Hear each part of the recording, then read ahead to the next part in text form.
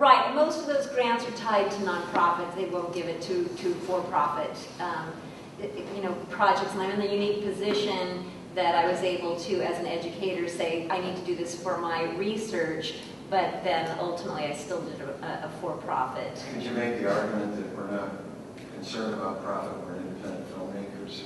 Well,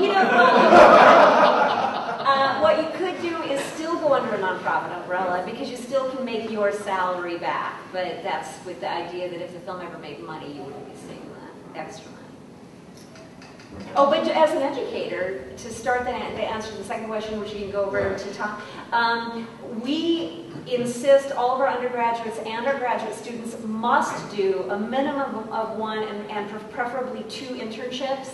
That is a requirement for them to graduate, and I don't know at the University of Iowa in the media program what it's like, and so they have to go out and do internships. I think it's a brilliant idea for you to bring interns in, and I think that they have to do something like write a paper for their credit from the school and get you to sign it. But I think that's a very smart idea for you to go to local colleges and junior colleges and universities and bring people in from that. I think that's exactly a good resource of using local talented young people. I think anything I might want to do certainly couldn't be brought down to a quarter or a semester. I mean, these things just take a long time. Right.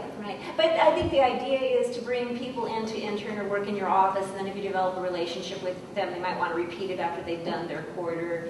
I find that happens a lot. But I don't know what you guys think in terms of his question about interning and credits. We're trying to see if you do paid interns, or... We do unpaid. Unpaid. Well, paid or reimbursed by the institution.